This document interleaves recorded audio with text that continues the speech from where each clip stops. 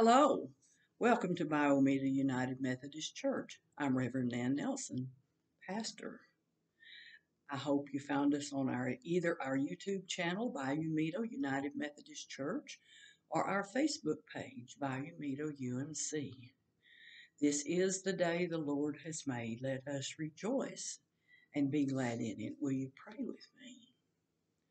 Loving and gracious God, we thank you for this time together in this space on this day. We thank you that we can share our joys in our lives and entrust our cares and concerns to you, to be in conversation with you in silent prayer, during a pastoral prayer, and in reciting the prayer that Jesus taught us to pray, the Lord's Prayer. We're thankful that we can hear your word read and your word proclaimed in this time. Be with us now as we worship together in holy fellowship with you and one another in Jesus' name. Amen. We also have a website, BayouMetoUMC.org. We hope you find us there and that if you have any questions, you'll find our email address there, and you'll find it on our YouTube channel and on our Facebook page. We hope to hear from you soon. Our call to worship today comes from the New Testament of your Bible in the book of Psalms, and I will be reading Psalm 137. If you'll take out your Bibles and follow along with me, read aloud or read silently Psalm 137 in the book of Psalms in the Old Testament, beginning in verse 1. By the rivers of Babylon we sat and wept when we remembered Zion. There on the poplars we hung our harps, for there our captors ask us for songs. Our tormentors demanded songs of joy. They said, "Sing us one of the songs of Zion." How can we sing the songs of the Lord while in a foreign land? If I forget you, Jerusalem, may my right hand forget its skill. May my tongue cling to the roof of my mouth if I do not remember you. If I do not consider Jerusalem my highest joy. Remember, Lord, what the Edomites did on the day Jerusalem fell. Tear it down, they cried, tear it down to its foundations. Daughter Babylon, doomed to destruction, happy is the one who repays you according to what you've done to us. Happy is the one who seizes your infants and dashes them against the rocks. This is the word of God for the people of God. Thanks be to God.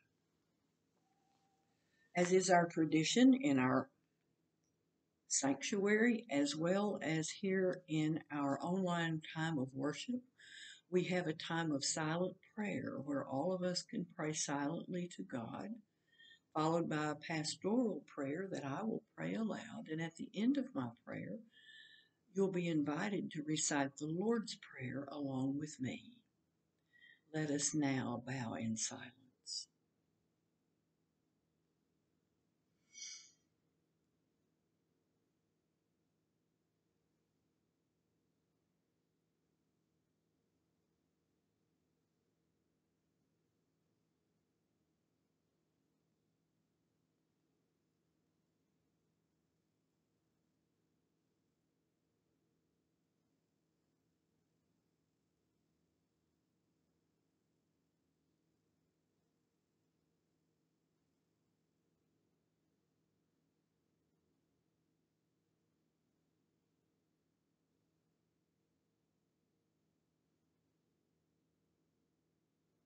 Oh God, thank you for this day. Thank you for this time together in this space. Thank you for loving us everlastingly. A love that is unconditional, loving us before we were born and loving us still, no matter what we have done, left undone in the past, the present, or the future. A love that is invitational, inviting us to follow your Son Jesus and to become a disciple. And as he teaches us how to live in relationship with you, and as we grow in our relationship with you, a personal relationship, your transformational love will transform us to be more like you. And we give you thanks for this love that's so great that your son Jesus came to this earth, not only to teach us how to live in relationship with you, but in relationship with one another. And he gave his life on the cross for the forgiveness of all our sins. And you raised him on the third day after he was crucified, dead, and buried. You resurrected him, giving us eternal life with you, and we are forever thankful. We're thankful for all those who step into harm's way every day. The military, the law enforcers, the firefighters, the first responders, and all those who step into the aftermath of hurricanes and tornadoes and flooding and storms of any kind and blizzards and snow and ice and wildfires. And we give you thanks. And we ask your blessings and protection on all of these and all of the volunteers that step into harm's way in the aftermath of hurricanes and tornadoes and wildfires and floods and all of the above. We give you thanks. We give you thanks that we can choose when and where we worship in this great land of ours, and we pray that it's always so. Receive the prayers that we hold in our hearts and share only with you. Receive the prayers that we lift for the names on our personal and church prayer lists, and entrust them to your care. As together we now pray the prayer that Jesus taught us to pray, saying, Our Father, who art in heaven, hallowed be thy name. Thy kingdom come, thy will be done on earth as it is in heaven. Give us this day our daily bread, and forgive us our trespasses as we forgive those who trespass against us. And lead us not into temptation, but deliver us from evil. For thine is the kingdom and the power and the glory forever. Amen. Amen. Our scripture lesson today comes from the Old Testament. It comes from the book of Samuel, 1 Samuel, chapter 3, verses 1 through 10. If you'll turn to your Bibles again and follow along as I read from the Old Testament, 1 Samuel, chapter 3, verses 1 through 10. This is the story of the Lord calling Samuel. Beginning in verse 1. The boy Samuel ministered before the Lord under Eli. In those days, the word of the Lord was rare. There were not many visions. One night, Eli, whose eyes were becoming so weak that he could barely see, was lying down in his usual place. The lamp of God had not yet gone out, and Samuel was lying down in the house of the Lord where the ark of God was. Then the Lord called Samuel. Samuel answered, Here I am. And he ran to Eli and said, Here I am, you called me. But Eli said, I did not call you, go back and lie down. So he went and lay down. Again, the Lord called Samuel. And Samuel got up and went to Eli and said, Here I am, you called me. My son, Eli said, I did not call, go back and lie down. Now Samuel did not yet know the Lord. The word of the Lord had not yet been revealed to him.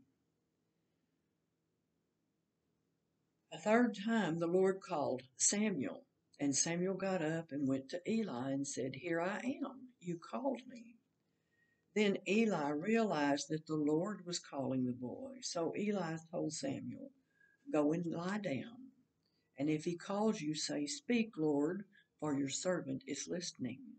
So Samuel went and lay down in his place. The Lord came and stood there, calling as at the other time, Samuel, Samuel. Then Samuel said, Speak, for your servant is listening. This is the word of God for the people of God. Thanks be to God.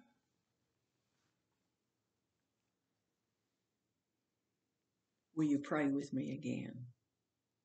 O God, may the words of my mouth and the meditations of our hearts be acceptable in your sight, O Lord, our strength and our Redeemer. Amen. There was a Hebrew woman named Hannah, and she was barren. Hebrew theology believed that there were three parties to any conception: the mother, the father, and God. If a couple couldn't have children, it was a sign of divine disapproval, reflected on the woman, not the man. Of course, now times have changed, and through the eyes of modern medicine, we see things very differently now. But this story occurred a long, long time ago. So we see Hannah weeping in the temple and pleading with God for a child. Any child that she has, she will give back to God to be in God's service. Lo and behold, Hannah conceives and bears a son. She waits until Samuel is weaned, then takes him to Shiloh and gives him to the older priest. The message I read in 1 Samuel 3, 1 through 10 takes us several more years down the road when Samuel is older. And he begins with the announcement that the word of the Lord was rare in those days. Visions weren't widespread. That was evidently a very low time in the religious life of the Hebrew people then. The priest Eli was a descendant of the priestly family at Shiloh. And we don't know much about Eli except that he was quite old. However, we're told plenty about Eli's sons, Hophni and Phinehas. The kindest word that the writer of 1 Samuel applies to them is scoundrels in 1 Samuel 2, verse 17. God was thoroughly fed up with those boys. Evil things were going on in the temple, and there wasn't any relief in sight. So God's first commandment to Samuel is for him to tell the sons of Eli that they are washed up. But that's only the beginning. Samuel became the most powerful man in all of Israel. Kings are powerful, but Samuel was a kingmaker. No individual became king without Samuel's blessing. I don't think that you and I, can read scriptures without being struck by the importance of children. Children are always a central part of God's plan. They become the agents of new beginnings, like the baby Moses hidden in the bulrushes, the boy Samuel, the boy Jeremiah, the manger in Bethlehem that held baby Jesus. So many chapters of biblical history begin with the birth of a child. God had this startling way of entering human history through our children, who became the sign of hope and renewal. Now, there's some theologians that tell us that a long time ago that we now live in a secular age. They tell us that. And they point out that God speaks in the marketplace and in political events and in unexpected places. But God speaks in another place too, in the sanctuary among the people of God. Although God raises up a lot of unlikely prophets, God also raises up those such as Samuel and Isaiah, who brought us in or brought up in the sanctuary, those who from their birth are given to God. I think it's disheartening that many decades old congregations can't name a single person who's entered ministry from their ranks. It isn't an accident that some churches produce more full-time Christian workers than others do. In such churches, we usually find members who have exceptional vision and commitment and who have a green thumb with children. In 1976, John Westerhoff wrote a book called Will Our Children Have Faith? The title doesn't say, Will Our Children Have Knowledge? Westerhoff says that the end of the church's work with children isn't so much about knowledge as it is about faith, because faith is essential to living a Christian life. Up to now, as people, as humanity, we've dealt with the basic human needs. William Glasser identified in his choice theory survival, love, belonging, power, freedom, and fun. And he doesn't include a specifically religious component in his theory. But I believe we Christians should also substitute the word faith for his version called survival and love and belonging. Faith and loving and belonging. Faith is a vital element that makes all the other things possible. Love and belonging. Love and belonging, power and freedom. Faith makes it all possible. Faith is a vital element in our lives. Some people may think that acquiring knowledge will help us with these other vital elements of love and belonging. Knowledge is good and it's necessary, but in itself, it doesn't guarantee anything. People have all kinds of knowledge that they will or that they can use, but it doesn't fulfill everything that we need just having knowledge. What we need is faith. Faith is the engine that powers Christian people. Faith is a way that we express the difference between knowledge and faith, because knowledge is taught and faith is caught. Let me say that again. The difference between knowledge and faith: knowledge is taught, faith is caught.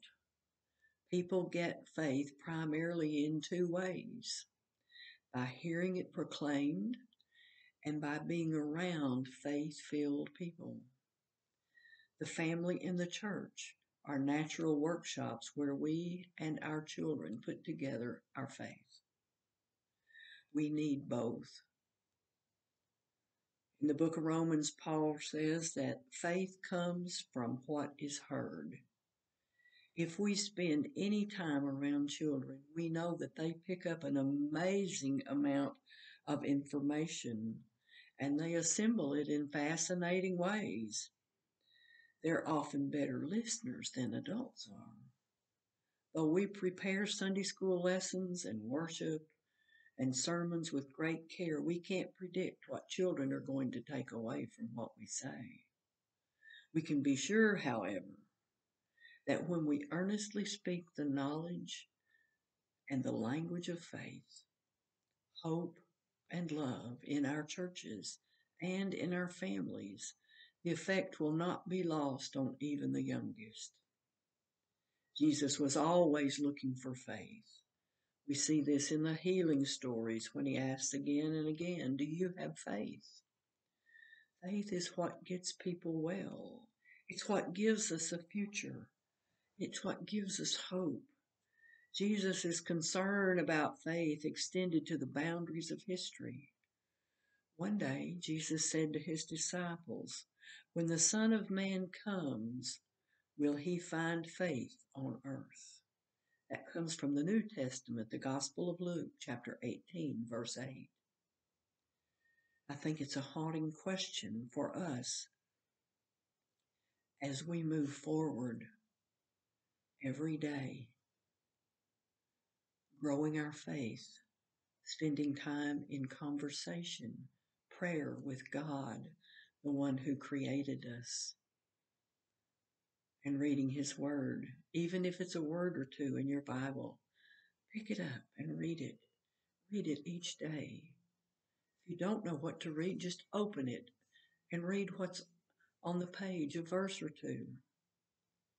And in time, you'll want to know what happened before that verse you read and what came after it. And pretty soon you'll have read the whole Bible. And you will have learned about God and faith and love and hope and joy and peace. I invite you to increase your faith every day. Spend a little time with God and increase that time every day as you become transformed by God's transformational love. In the name of the Father, and the Son, and the Holy Spirit. Amen. Will you pray with me? Receive this blessing.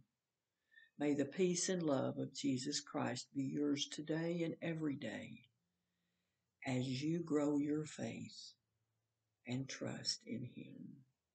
In His name, amen. We hope you're back with us for our online worship.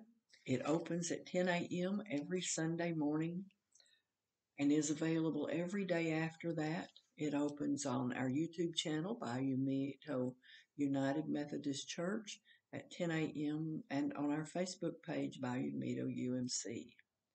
Our Thursday devotional chat, Hope and Prayer for Our World, opens at 12 noon on Thursdays on our YouTube channel and our Facebook page. Until we meet again, may God bless you.